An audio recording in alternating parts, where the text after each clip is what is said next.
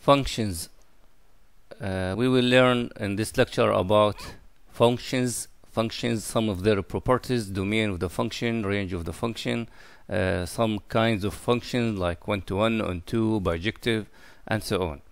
We start by the basic definition of a function from a set A to a set B.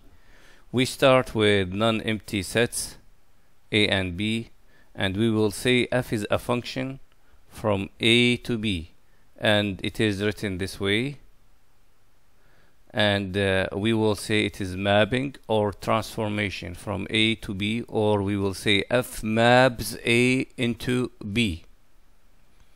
What is the function? Is an assignment of exactly one element of B to each element of A, one element of B to each element of A. Simply, a function goes from, assume this is the set A, goes from the set A to another set B. So we will say f maps A to B. But what it says, for every element here in A, exactly, let's call it small a, exactly one element is assigned in here, which we may call B. And in such a case, we will say f of A is B.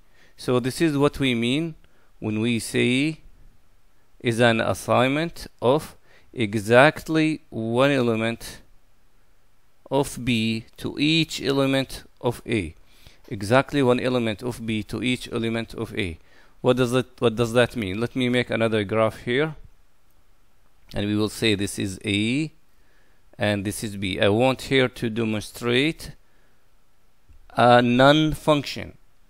So if we have A here, if A is sent by some rule to some element here, and again A is sent to another element in here, then we have no function. This is not a function. Not a function. So a function is an assignment. Takes A from what we call a domain, and it sends it to exactly one element. It does not send it to two elements. If this happens, then this is not a function. That's what we mean by saying is an f is an assignment of exactly one element from B to each element from A. No two elements from B to one element in A. Exactly one element. So this is a function, and we will write this is f of A equals B, or we will write ordered pairs, or we write them in this way. Now it is important here to keep saying that B is the image of A, and we are talking under a specific function f. And we will say that A is a pre-image. We will use these terminologies. A is a pre-image of B. B is the image of A under f, and A is the pre-image of B under f. And here we go. If we have a function f from A to B, then this A here is called the domain of f, and the range of f is the set of all images of elements of A. The range is not B. B might not be the range. What we are saying here, we will write range of f. I will write it this way, equals the elements that are from capital B, such that why we are choosing some elements from B, we will choose these elements that are images of some elements in A, in the domain. So this is the range. Okay? So a function is going from A to B, a function is going from A to B. So the elements in B, some of them are images for some elements from A. So we will choose these ones as range of the function. Notice that some elements in B might not be images for some elements in A, then those ones will not be chosen as element in the range of F. Okay? Now here B is called the codomain of F. So this is the codomain. I will write it here, codomain. What do we mean by the codomain? Again, F is going from A to B. The range of B we have talked about, some elements from there. It might be all B. And it might not be all B. The range might not be the whole set B, okay? Now, the whole set B is called codomain. All the elements together. Whether some elements are images for some elements in A or not, the whole B will be called codomain, and you need to remember that. To make things clear, let's take the following simple function. We assume that we have a function that assigned to every student assigned a letter grade.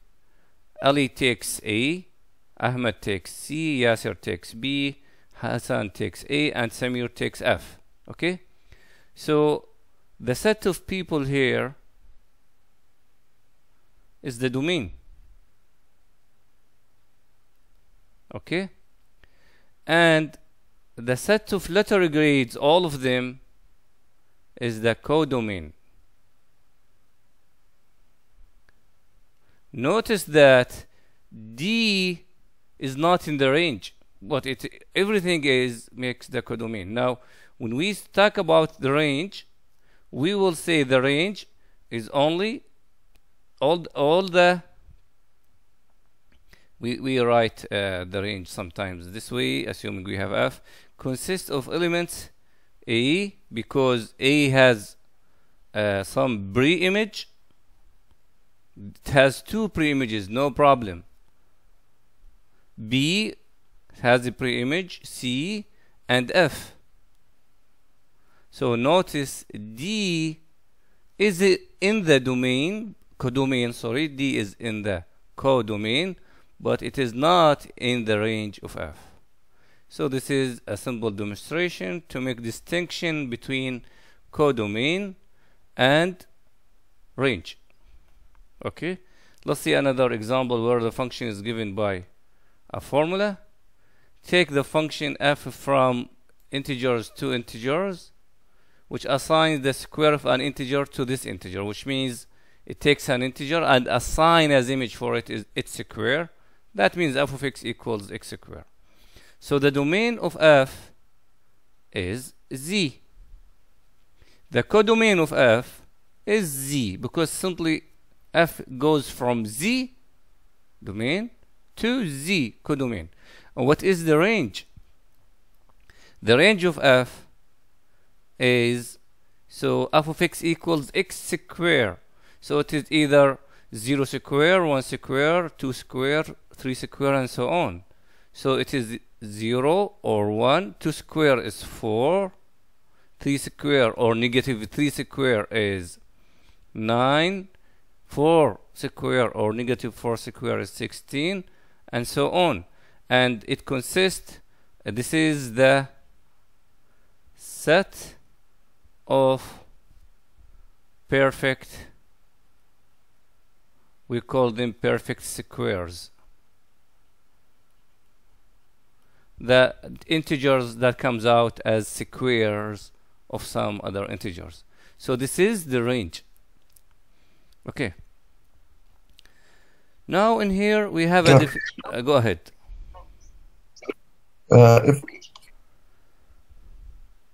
And now we will introduce what we call real valued functions. What are the real valued functions? It is if the codomain is the set of real numbers. So we will say if f has codomain set of real numbers, which means f is a function, it starts from anywhere, any set. It might be integer, it might be people, anything. but the output of f shall be real numbers. Real numbers. Okay? Then we will say this is a real valued function, because the function, the output of the function is a real value, a real number. And again, if the codomain is the integers, then we will say this is integer valued function.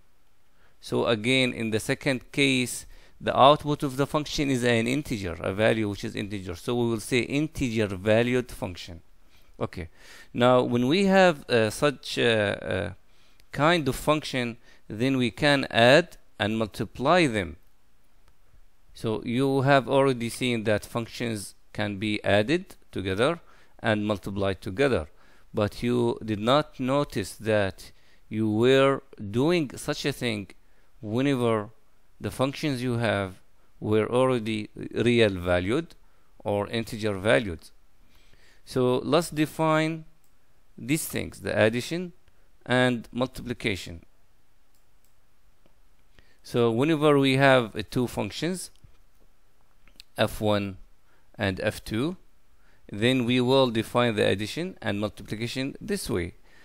How I define f1 plus f2, how I applies that to x, simply just apply x in f1, and then you get a real value, apply it in f2, you get a real value, add them.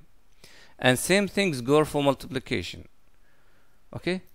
And this is very trivial. We will not see an example right away, but we will need it later. Here we define an image of a set. This is very important in general. What it says, assume we have a function that goes from A to B, and this is f. Now assume we have a subset inside the domain and call it S. Okay? Now take all elements in that S and then apply them inside F, substitute them inside F, and take the images, the resulting images. So that will take us to a subset in the codomain or in the range, because this f of s belongs to the range, and this is now f of s. Okay? This is f of s. So how I obtain it? F of s, simply the images of all elements that comes from s, or we will say it is an element t such that there exists small s in the set capital S such that t equals f of s. Like it says here, all elements t, why t lives there? Because there was a small s here that traveled to t. T equals, there exists s such that t equals f of s. Okay. And simply now let's see this example. A consists of A, B, C, D, E, but here we want to see the image of the subset consisting of B, C, D only. So we will take the image of B, which is 1. Here we go. The image of B and the image of C, which is 4. Here we go. And then the image of D, which is 1 again. So okay. So this is f of capital S. So we can substitute the whole set inside f. But be careful. This is a notation. This is a notation. I mean, we are not substituting S as a set. Say f of x equals x square. We will not take the S and say S square. Does not make sense. But that means every element from S we will take it and then we apply the square to it. Okay? We substitute every element inside S. We substitute it inside F and collect the images. These images will be called f of s. Okay. Now we will study properties of functions, some kind of functions that are one-to-one and onto. And we will say that a function is one-to-one or injective. They have the same meaning, one-to-one or injective. Whenever the images of two elements are equal, then necessarily these two elements were the same element. Then we must have these to be the same element. Okay? Now, before I demonstrate it in a graph, let's do the contrapositive here. Now, the contrapositive of this says A does not equal B, gives f of A does not equal f of B. And this is what we have already written in here. Okay? Now, intuitively, a one-to-one function does not allow, say, a function going from A to B. It does not allow two different elements in A to go to the same image. It does not allow that to happen. Okay? That's how to say that. We will say if it happens that two elements from here have the same image here, then necessarily these two elements were the same element. They cannot be distinct. Now, in red there means if A and B are not equal, they are not supposed to travel under F to the same point. So they are not equal, their images shall not be equal. This is what one-to-one means. So let me make it in a graph in here for a demonstration of a function which is not one-to-one. Maybe we have A here, and this is B, and this takes, the function here takes F, and B to the same element. This is not injective, not one-to-one. So, okay. Now, in here we have it using quantifiers. For every A and every B, if their images are equal, then these two elements are essentially the same ones. And again here, for every A and every B, if the two elements are not equal, then their images shall not be equal. So this is the restatement of the definition, but using quantifiers. Okay. Now, how to show a function is injective? I give you a function and say, show it is injective, prove or disprove. We will say, assume that we have two elements, x and y, such that their images is the same, they are equal. And then we play with that till we reach that x and y were the same element actually. So this is how to prove it is one-to-one, and how to prove it is not one-to-one, it is not injective. It is enough to find two elements different in the domain such that their images is the same. Then it is not one-to-one. It is not injective. Here we saying two elements are not equal, but their images are equal. Okay, let's see a simple example for one-to-one. This is the function defined from the set of letters A, B, C, D to these numbers 1, 2, 3, 4, 5, and the definition is given this way. So apparently this is one-to-one. No element here in the range, no element in the range has two pre-images. So this is indeed one-to-one. Notice here 2 is not in the range. Okay, what about f of x equals x squared? Is it one-to-one function? Apparently you may say it is not. This is not a one-to-one function, not injective. I'll keep saying one-to-one and injective. Since we have two elements like -2, f of -2 is the same as f of 2. Okay, because this is 4 and this is 4, so it is not one-to-one. So -2 and 2 goes to the same image. Okay, what about this function f of x equals x squared x plus 1? Now we will apply what we had just have seen how to prove a function is injective. We will say, suppose that we have two elements whose images are equal. So f of x equals f of y. But what is f of x? F of x is x plus 1. And what is f of y? Is y plus 1. So simply take one from both sides and then we get x equals y. This is simple actually. And this is kind of function is one-to-one indeed, because it is linear. It keeps increasing, decreasing all the time. And think about that. Okay. And this is what I just mentioned. Now the definition, what is increasing, I just said increasing. We will define a function to be increasing or decreasing. Okay, a function whose domain and codomain are subset of real numbers. So we cannot decide about that unless the domain and codomain are real numbers, so that we can compare between the outputs. So the function will be called increasing if whenever this happens. So let me say it. If we have x less than y, then f of x less than f of y. Let me say it again in simpler words. If we have two integers, then the image of the smaller is smaller. Can I say that? So the image of the smaller is less than the image of the bigger. Okay?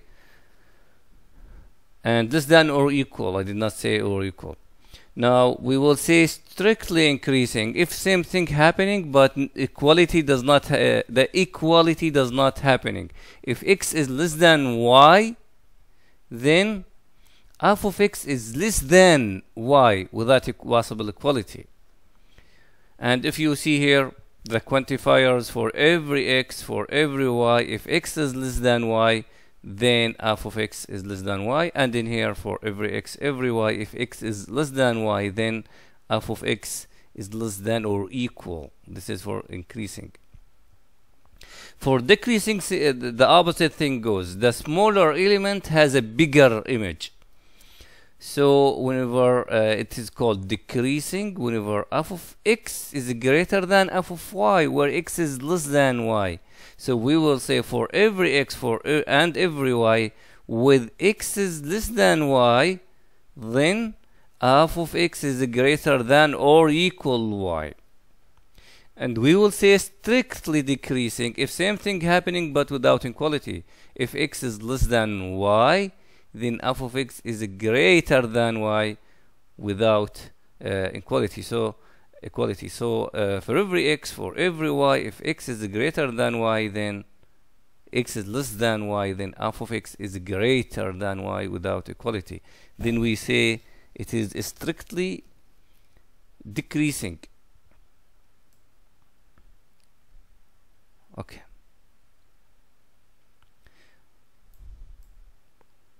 So a function example for that, f of x equal x square from the set of positive real numbers to positive real numbers is strictly increasing.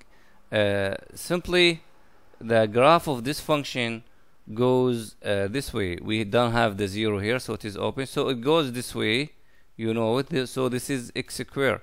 So it is strictly increasing indeed. That's because if x is less than y, then for sure x square is less than y square, and that means f of x is less than f of y. Okay, good. So we have a note here which says that a function that is either strictly increasing or strictly decreasing must be one-to-one. Okay, a function that keeps going all the way. If we have a function increasing all the way, then it is indeed one-to-one. Okay, let me make it let me demonstrate that in another way.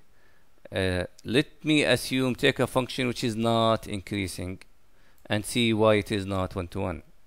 So I will assume I have such a function here, and now this function, say it is increasing at some point and then decreasing. Now what happened here? If you notice here, if we take some value on the y-axis and call it b, then we will have 2 points and corresponding x coordinates a1 and a2, and then we got that b is the same image as the image of f1, the image of a1, and the image of a2. So a1, a2 are not equal, but their images is equal, so the function is not one-to-one. So the function, if it increases and then decreases, then directly it is not one-to-one. Or if it is decreasing and then increasing, then directly it is not one-to-one. So, but if the function keeps going all the way increasing, then it is one-to-one. Or keeps going all the way decreasing, then indeed it is one-to-one. So this is one way to prove the function is one-to-one, to show that the function is increasing all the way, strictly increasing, or strictly decreasing. And you learned from calculus how to prove how functions are increasing or decreasing using the first derivative whenever the function is differentiable, whenever it is differentiable. Okay. Now we have learned what a function means, what an injective function mean. Now we will go to define surjective. So a function from A to B is called onto or surjective function if for every element in the codomain there is an element in the domain such that f of A equals B. So let me say it again. If for every element B in the codomain there is an element in the domain such that B equals f of A. If every element in the codomain has a pre-image from the domain.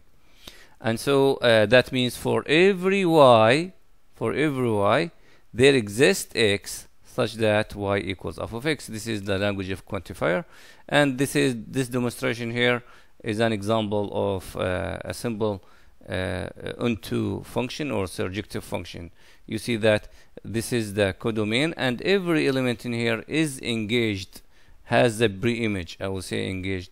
It is not one-to-one because D goes to 3 and A goes to 3, so f of A equals f of D, but A does not equal D, so it is not one-to-one, but it is onto, it is surjective. Okay, how to show the function is not surjective? Simply try to find an element in the codomain which does not have a pre-image. And how to show a function is surjective? Just take an arbitrary element in the domain. Arbitrary means any element in the domain, and then you must find a y in the x in the domain. Did I say domain? Again, let me say it. Take an arbitrary element y in the codomain, and then find an element x in the domain such that y equals f of x. Okay, and how to show it is not surjective? Find an element in the codomain which does not have a pre-image from the domain. Okay, and let's see, is f of x equals x squared from the set of integers to the set of integers from z to z. We are taking here f from z to z. Is that onto? Is that onto? So simply you will see that for example -1 belongs to z, belongs to the codomain, but there is no element x belong to z with f of x equals -1, right? Because there's no integer that you square and then you get to -1. So this is not surjective, not onto. What about this function? Again, from z to z, is it onto? How to prove a function is onto? We say assume you have an element in the codomain. So again, this function here goes from z to z, and this is the good codomain. Take an arbitrary element in here, then choose x equals y minus 1, and this is indeed x in here belongs to z, right? Because y belongs to z. Then simply we will have f of x equals y. So f is surjective, or it is one-to-one. So for every element in the codomain, we found an element in the domain that takes it as an image, or pre-image, I mean to say. Okay, now if the function is one-to-one and onto, injective and surjective, we will call it bijective. So a function is bijective, and it is called one-to-one correspondence, or bijection here. I want to use bijective, not bijection. One-to-one correspondence. If it is both one-to-one and onto, I shall write here and. One-to-one and into. It is one-to-one correspondence. That means for every take the domain and take the codomain. Every element in the domain is related to one element in the codomain exactly, and every element in the codomain is related to one element in the domain exactly one element. So this is one-to-one correspondence. Elements here and here are related to each other one-to-one. So we will call it correspondence. This corresponds to that, and that corresponds to this. So we will say it is bijective. One example of that is the identity function. Identity function, it can be defined from any set to any set, and this is I of A, and just it takes x to itself, and we will call it the identity function, and we will need it. Okay, good. Now let's move to inverse and composition function. What is the inverse function? A function goes from f to b. The inverse will do the reverse thing, will goes from b to f. A function takes, let me write these things here. So this is function f takes a to b. So f will take an element small a in here to its image here, okay, and f inverse will go the opposite way, f inverse, and it will take b to a. Okay, so we will have f inverse of f of a, which is a, right? Because this is f inverse. What is f of a is b, but what is f inverse of b is a. Now if we go the opposite way, if we say f of f inverse of b, because what goes inside b shall be inside f inverse shall be from the range. That means f of a, which gives back a. So f inverse, sorry, this is b. F inverse of some element gave me that element. F inverse of f of some element gave me that element again. So f and f inverse undo each other action. Okay, and this is what we mean by f inverse, the inverse function. And whenever f of a equals b, then f of inverse of a of b is a. And the function will be called invertible whenever it have an inverse. But the question is, when a function is invertible? It is indeed invertible when it is one-to-one and onto. A function is invertible if and only if it is one-to-one and onto. If one of these two conditions is not satisfied, then the function does not have an inverse. Then we say it is not invertible. And we will say, so a one-to-one correspondence. Remember that one-to-one correspondence means injective and surjective, one-to-one and onto. It's called invertible. Why? Because we can define inverse for it. A function which is not invertible, it must be not one-to-one correspondence, which means it is not one-to-one and onto, which means it is either not one-to-one or it is not onto. So if a function is not one-to-one, then it is not invertible. Or if it is not onto, then it is not invertible. So having the function to be 1 to 1 but not on 2, then it is not invertible. Or on 2 but not 1 to 1, then it is not invertible again. So we need to have both conditions. Now this simple example will demonstrate this for us. Now this function here is not 1 to 1. You can sorry, not on 2. You can see it. The number 2 here is not engaged. Now we cannot define an inverse of 2. So if we want to send 2 back to some element here, where we send it? We have no preimage for it. We have no preimage. So we cannot define inverse. We cannot define inverse for this function. Now this function is not 1 to 1. Why? Let's see. Number 2 here has 2 preimages. So if we want to define an inverse image for 2, then the question, where shall we go? To A or to B? So we cannot define an inverse because it is not 1 to 1.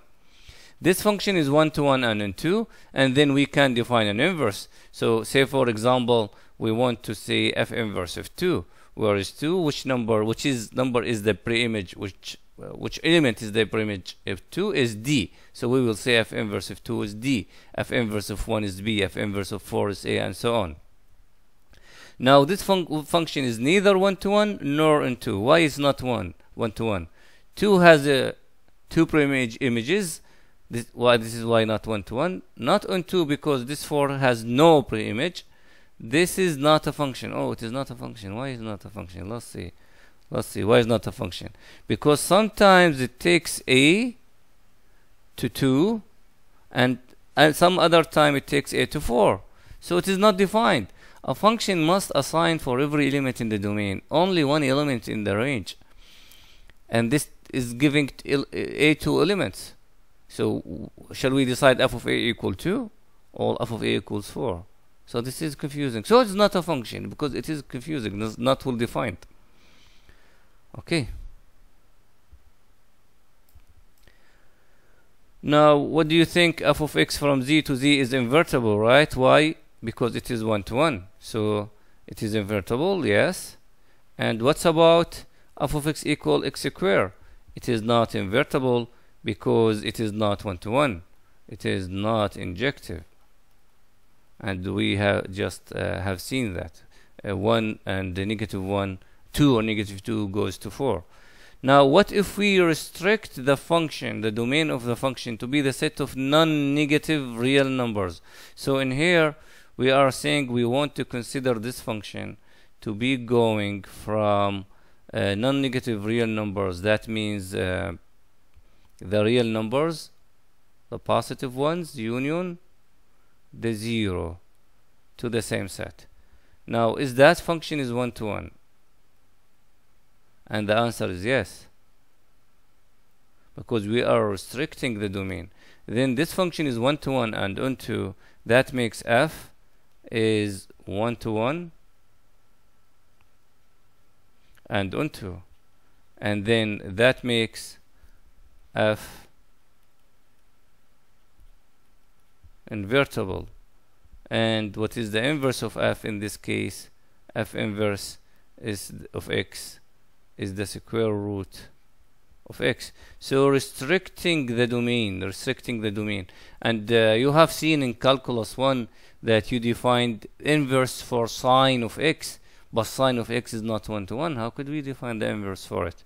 We could do that after we restricted the domain of f of sine x to some interval where we guaranteed that f of x is sine of x is 1 to 1 on that interval. So we can restrict the domain. If a function is not 1 to 1 in all the domain, you can restrict the domain to some piece in there where you guarantee f is in 1 to 1, and then you can define an inverse for the function upon that interval. Okay. Now the composition of functions. If we have function f going from a set A to B, and another function that starts from B where f ends. So f starts in A and ends in B, and G starts in B and ends in some set C. Then we can travel, we can make a composition to go from A to B and then go from B to C.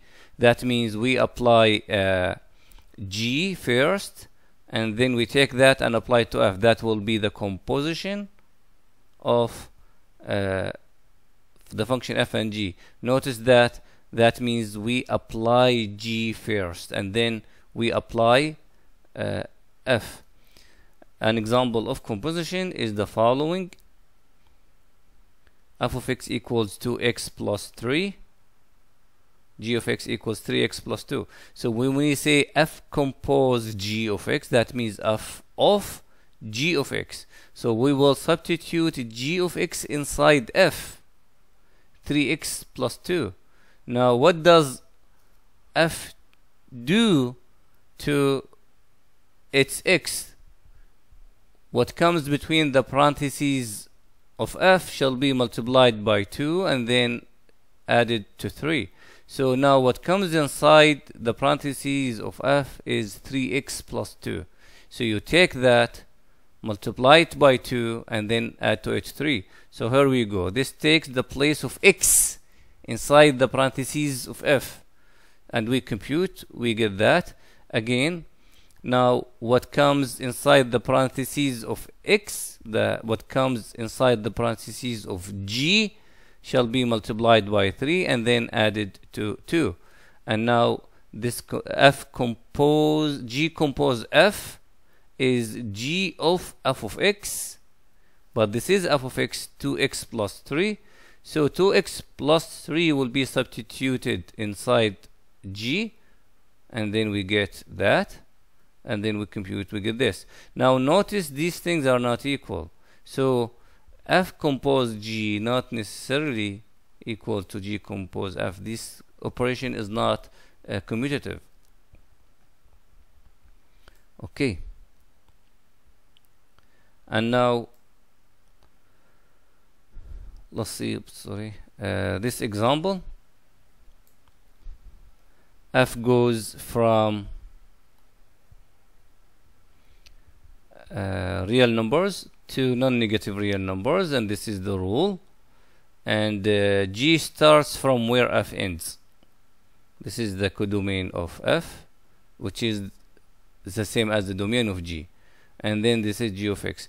And now simply f compose g is f of g of x is that, and then we get back x. So we got f of g of x is x, which means g has undo what f did. So this is actually the definition of the inverse. So we can say the inverse of I don't want to say that because f is not on 2 here. I don't want to write f inverse unless if I restrict the domain here. Okay. Now consider that f inverse of f compose a. You can see that I just talked about it. Okay. Now we move to the last part of this lecture, where we shall consider an important function, which is called the floor and the ceiling function. Floor and ceiling function. So what is the floor function? It is denoted this way, in case you don't see it clearly. This is the denoted this way, called the floor function. And what is it? It is the largest integers, which is smaller than x. The largest integer, which is less than x. So if we assume x lives here, and we have an integer n here, and the consecutive integer n plus 1. So x is between two integers, and then this will be the floor of f. This is the largest integer, which is less than x. Now notice that the floor function equals n. Why? Because n lives between n and n plus 1. It might equal n, but is not allowed in here to equal n plus 1, because we are assuming the floor is n. If x equals n plus 1, then it is an integer. Then the floor of an integer is the integer itself. because it says the greatest integer which is less than or equal x. That means if I would want to take the floor integer of 5, it is 5. Okay, but the floor integer of 4.999 is 4. Okay, again, same thing for the ceiling. The ceiling function is the smallest integer which is greater than or equal x. So if x lives here, and these are two consecutive integers, n minus 1 and n, then the ceiling is that. And here we go. X is less than or equal n, but greater than without equality n minus 1, then the ceiling is n. In here, I will say the ceiling of 5.00001 is 6. Okay. Okay. Now these are examples for the ceiling and the floor function with their graphs. So the floor of 1/2 is 0. Okay. 1/2 lives here, and this is 0, and this is 1. So the smallest integer which is less than or equal 1/2 is 0. The ceiling of 1/2 is 1. Okay, what's about negative 1/2? If negative 1/2 in here, then this is the integer that less than it, and this is 0. So this will be the ceiling of negative 1/2, and this is the floor. So this is the floor, and this is the ceiling. And now same thing, floor of 3.1 is 3, but ceiling of 3.1 is 4, right? Why? This is 3, this is 4, and 3.1 lives here. 3.1. So the floor is this integer, and the ceiling is this integer. Okay. Now let me see more examples. What is the floor of pi? 3. What is the ceiling of pi? 4. And think about the floor and the ceiling of pi square or of e and so on. And these are the graphs. I will let you consider them. Let's move to some other properties, and very important properties of ceiling and floor functions. We have already seen these two ones. And what's about this property? It says the floor of x is n. The floor of x is n if and only if n is between x and x minus 1. For the floor function or the ceiling functions, to understand how they behave, you must demonstrate these things on the number line. Okay, so let's do that for this part. Now let's demonstrate this here. Now it says we have some real number x. Okay, and see what's happening. And there must be an integer. So when I say n, then n is an integer. Now take 1 from x, then indeed you will fly over n. Indeed. Because we are assuming this is happening. Okay, so now see, we got it. N is less than or equal x, but it is greater than x minus 1. Good. So the floor of x is n. Okay. Now we cannot allow x to reach n plus 1. They are not equal. So x is greater than n, but not by more than 1. So when you take 1, you will fly over and fall behind or before n. So you get something less than n. To demonstrate that, so I will leave it for you. Make some demonstration to understand them, to understand floor and ceiling function. You need it, and if you are computer science major, then this function, you will see this function a lot of times. Okay. Now what's about demonstration? For this one here, what it says, if I have some x here, and then there will be some integer here, which is the floor of x, and the ceiling of x is here.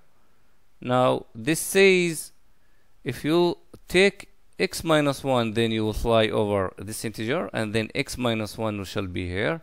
And if you add 1 to x, and then I need this to be longer. If you add 1 to x, then you will find that you are flying over the ceiling of x. So I got the following: x is less than the floor. The floor of x might be x itself. The ceiling of x might be x itself, but the ceiling must be less than x minus 1. Okay? Now x is in the middle, say in somewhere between its floor and its ceiling. So taking 1 will make you fly over this, adding 1 will make you fly over the ceiling. So think about it. Okay. What's about demonstration for these ones? So I will do it for 3a, and you do it for 3b. Now if I have 0 in here, and I have x in here, and then a negative x is here. I believe I need more space, so I will do it here. Okay, this is 0, say this is x, and this is negative x. And now assume we have the ceiling function. Where is the ceiling? The ceiling means it is here, so some integer. So this is the ceiling of x. Okay, now take the negative image. Take the negative image of the ceiling. It is a mirror around the 0, so this will be the negative image of the ceiling. Wow, this will comes to be the floor of negative x. So we got the floor of negative x. The floor of negative x is that integer, which is the negative of the ceiling. Interesting. So we got this proved. Okay, now make a graph for that thing. Okay, and what's about this thing here? If I have if I add integer to some real number, can I take that integer to the outside of the ceiling of the floor notation? Like if I have x in here, and this is the floor of x here. The floor of, do I need more space? Maybe. So let me do it here. I need more space. Say I have x somewhere, and this is the floor of x. Okay, and then add n to each one of them. So assume when we add an integer n, then we will find ourselves here. Okay, and this is not an integer, maybe, if x is not. Now add n to this, we will have, this is the floor plus n. Now what's happening here, this is no, cool. Wow, I did, so I did wrong. That this shall not be flying to there. Okay, now add in to this, we will be here. This is the floor plus n. Now what's happening, this is integer, and the floor of that is this. So the floor of x plus n is the same as this integer. Oops. Okay, and I will let you do demonstration for that. These properties actually you need to remember and you get used to it. Now one last thing, you might see questions asking to prove such a thing. We want to prove that take an x, multiply it by 2, and then take the floor, or take an x, take the floor of it, add 1/2, and take the floor of the resulting. In the two cases you will have the same equality. Okay, so we need to prove this equation. Okay, Now to do so, we will write x as n plus epsilon. Okay, now you need to consider such a thing. X is somewhere, this is x somewhere, so it has to be greater than some integer, right? And now the distance from here to here, we are calling it epsilon, and it is less than 1 greater than 0. Why I am assuming it is less than 1? Because the integer n plus 1 is here. Now if x is somewhere bigger than n plus 1, I will rewrite it as n plus 1 plus some other epsilon, where epsilon is less than 1. Okay, now what's happening here? We will prove this quality for two cases: when epsilon is less than 0, less than 1/2, and greater than 1/2. What makes a difference? If epsilon is less than 1/2, then 2 times epsilon is less than 1. Okay, here we go to where it is. 2 times, here we go. 2 times epsilon is less than 1, right? So remember that what we want to do here, we want to multiply x by 2 and then take the floor, right? Now if epsilon is greater than 1/2, then multiplying epsilon by 2 makes a difference than if it were less than 1/2. So we have to split these two cases: epsilon less than 1/2 or epsilon is greater than 1/2. And this is another reason. If epsilon is greater than 1/2, then epsilon plus 1/2 is greater than 1. If it is less than 1/2, then epsilon plus 1/2 is less than 1. Let's see now what's happening. We will work with this part first, and then we work with this part and show they are equal. The idea here is not to move from one side of the equation to reach the other. No. For the ceiling functions, if you want to prove equalities, then you take that and move with it till you reach some value, and then you go to the other side and play with it to reach the same value, and then the equality happens. And that's what we are doing here. So we started with 2x. 2x is 2n plus 2 epsilon.